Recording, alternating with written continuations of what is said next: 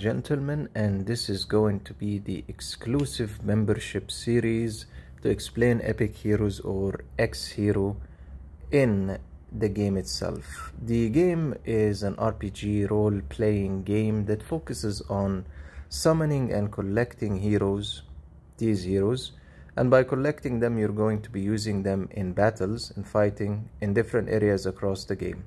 The game heavily focuses on upgrading by using resources and by using coins, which is the currency in the game, this one pretty much, and other factors you will meet inside the game, including divine artifacts, gems, and evil artifacts.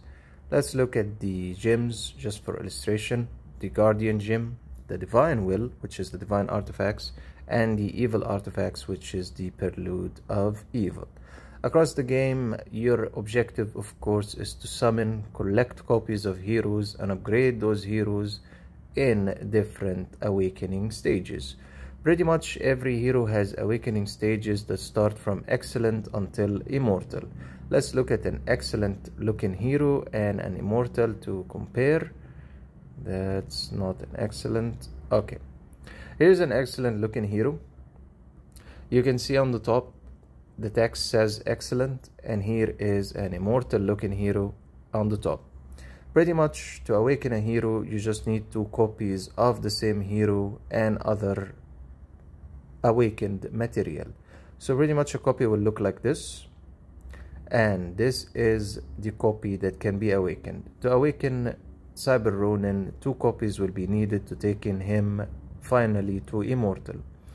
Overall, the game has many things across it. It has events, it has different things you're gonna be going up against, including of course the thing that everyone seems to try to focus on, the Dominator Championship, the Transcendence Championship, and the Daily, and of course the Space-Time Arena if you're interested in it.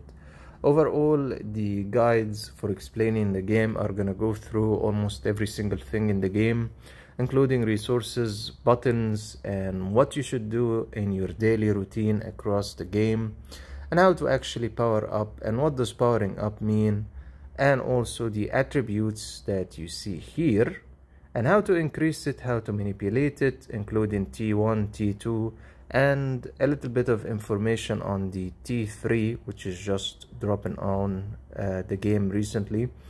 We'll also look at Sigil, we'll also look at acquiring Sigil, we'll also look at many factors including the Cyberbar, the Space Discovery, the Star Trek, the Galaxy Wanted, the Time Travel, the Expedition, the different events that come and go in the game itself, Lost Land, and we'll also be looking at the Void Championship, the Reincarnation Space, the Reincarnation Treasure, the Shopping Mall, the Summoning Tower, the Acquiring of Heroes, and every single thing you can imagine, including the VIP level and what exactly is that.